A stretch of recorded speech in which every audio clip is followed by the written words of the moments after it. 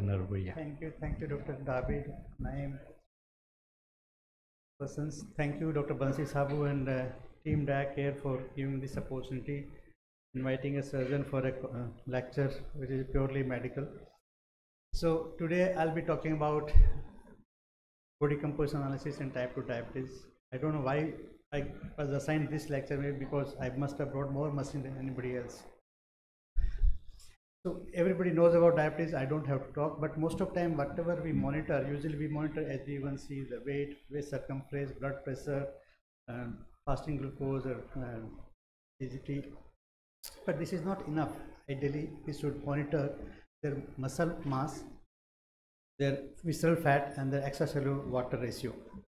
So these are the areas which if we monitor along with diabetes, I think we can do a great justice. As I said, we need to maintain our muscle mass so that body percentage fat can be reduced or minimized so that diabetes severity can go down.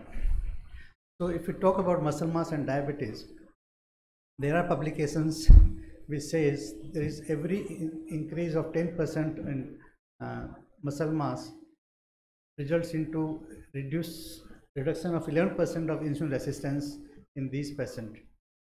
And there is another publication that relative muscle mass is inversely associated with insulin resistance and in pre-diabetic patients, and findings are from the third National Health and Nutrition Evaluation Survey Group.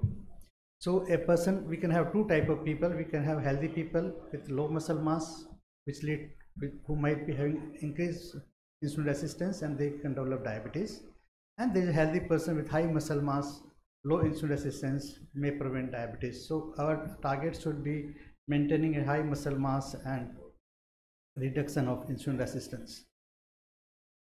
So if you look at the insulin receptors which are located in plasma membrane, adipocytes, hepatocytes, skeletal muscle and organ cells, and the glucose transport type 4, which is responsible for glucose transport, is located in plasma membrane, skeletal muscle, cardiac muscle, adipose tissue, insulin glucose transport which are available. So glucose is important fuel for contracting muscle. Whatever exercise we do, the glucose will be mobilized by GLUT4 receptor, and then only the glucose will be utilized. So we need to, and that is only possible when we do a good exercise. So the increased insulin receptors after exercise in person with insulin dependent type 2 diabetes lead to more reduction in insulin resistance compared to the normal person who is not doing exercise. So body composition can be used by different ways. One is to screen these patients to find out whether they are at risk of diabetes, mainly people with low muscle mass. The skeletal muscle mass is the parameter which is given or which can be analyzed by our in-body machine, and insulin resistance sensitivity related to low muscle mass, which is everybody knows, and the monitoring of these patients whether they are losing their muscle mass or they are increasing their muscle mass. So whenever we monitor these patients by doing this body composition analysis, there is muscle which is decreasing, the SMI may go high and they develop sarcopenia, and most of these patients are having more severe diabetes and if you look at this skeletal muscle mass or overall extracellular water and SMI can be calculated by weight of right arm, left limb and right lower limb divided by height in meters square.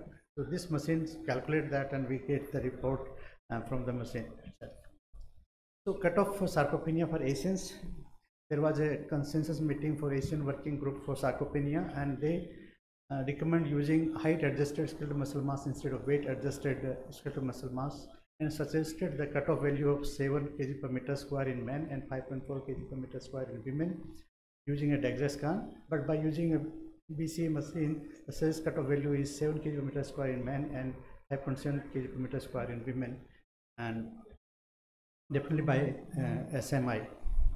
So SMI is, as I already said, the cutoff value for SMI in male is 7 and for female it is 5.7. So look at this diagram.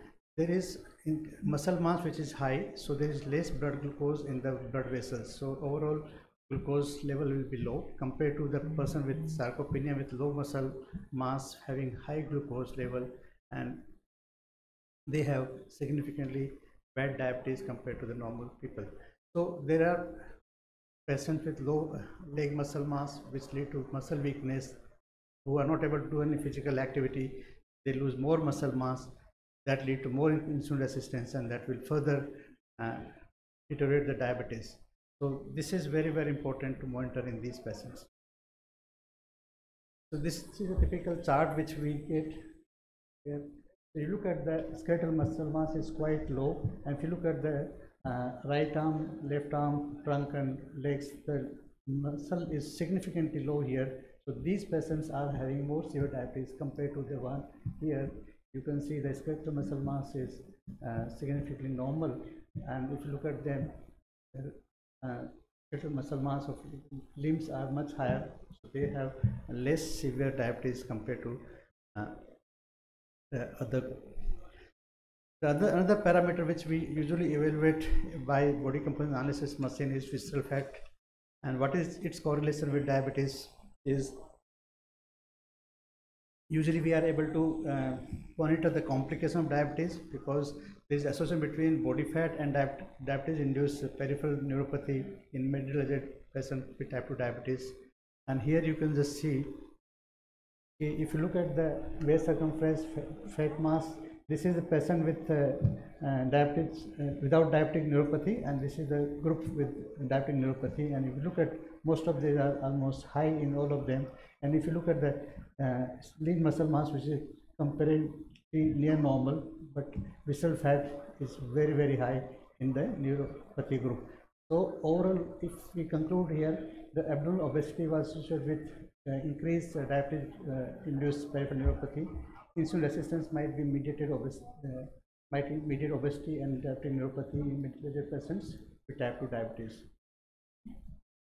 So this table shows waist circumference, fat mass, fat percentage, visceral fat were significantly increased in a neuropathy group compared to the non-neuropathy group. So this is a typical of visceral fat mass. So whenever it goes beyond 80%, there is high risk of developing more severe diabetes compared to the normal people. So if you look at the high baseline visceral fat level were associated with increasing incidence of type 2 diabetes. In adjusted models, the incidence of type 2 diabetes begins increasing at visceral fat of more than 80 centimeters per square in men and more than 60 in women. The third component is extracellular water, which is very, very important. The water accumulates in whole body, including arm, leg, trunk and other parts of the body. Diabetes damages the blood vessels, which lead to permeation of these vessels, leading to extravasation of the fluid to the extracellular compartment, leading to edema and fluid retention. And human body is made up of about 50 to 70% of body water, composed of intracellular and extracellular water. The ratio is of intracellular water is much more, which is 62% versus 38% in extracellular water. So this is the ratio in healthy people.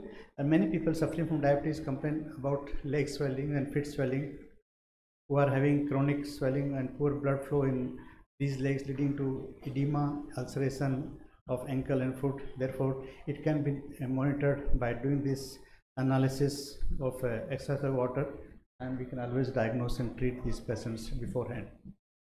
So look at this is extracellular water ratio. Whenever it is more than 0.390, it is called edema. So here, so this is all normal, but when it is going more than this, that means this person is having edema.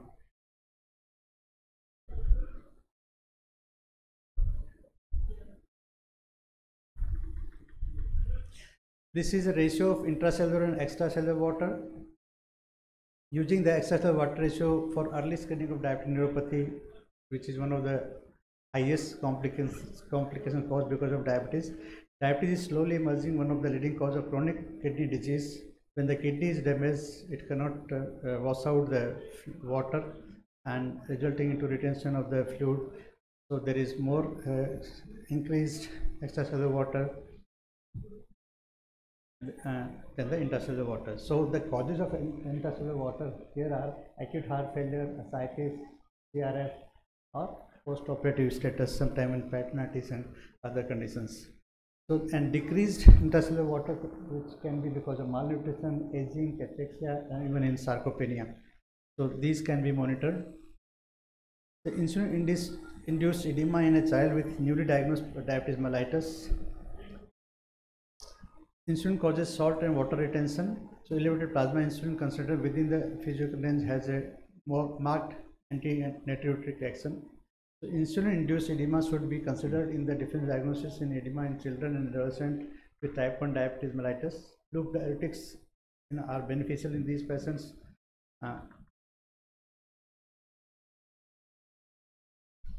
This is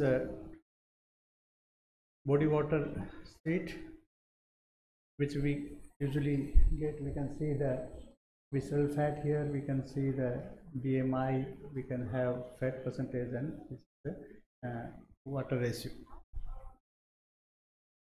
A few case studies, like this is a body fat with insulin resistance. This is a female who is on premenstrual syndrome. Visceral ratio is 0.88. Weight is 83.4. BMI is 36.6, and skeletal muscle mass is 21.2. So overall, if you look at the fat percentage, body fat percentage more than 53%, and this should be our target. If we want to increase the muscle mass and reduce fat percentage, then only we can avoid insulin resistance, and in future development of diabetes can be reduced. Similarly, their leg muscles are having different weight in both the legs. You can see the significant difference, maybe because of edema or something. This is another person with poor diabetes control with sarcopenia, type 2 diabetes in more than 20 years, bitter diabetes, insulin resistance with poor insulin sensitivity. C-peptide is less, which is significantly low. We consider almost near type 1, and SMI is 4.9, and minerals are also low and with low BMD. So here you can see the muscle mass is 15.5 for any female, which is very, very low. The fat percentage, though the weight is normal, if you look at the BMI is 21.1. BMI is normal, but fat percentage is very high. Muscle loss, muscle mass is very low, and these patients are having bad diabetes compared to the other person with good muscle mass. So in summary, we can use body composition. One is for screening the diabetic patient.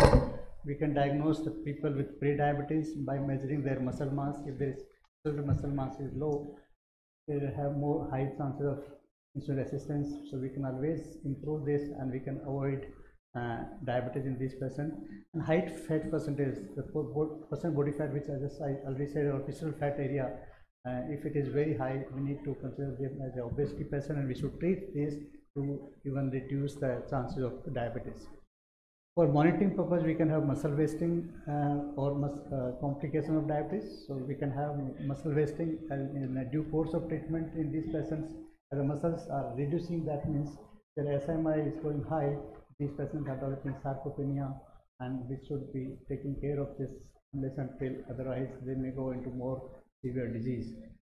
Other complication is lower limb edema, which can be because of CRF and other conditions. So there is segmental extracellular water ratio which can be measured, and we can prevent dialysis by acting in these patients. So in monitoring, body composition is very, very important. And sometimes if you give a copy of this report to them, and they try to check every time the progress, these patients, they can motivate to increase or change their body composition by doing different type of exercise and to reduce the complications of diabetes in these patients. With this, I complete my talk, and thank you very much.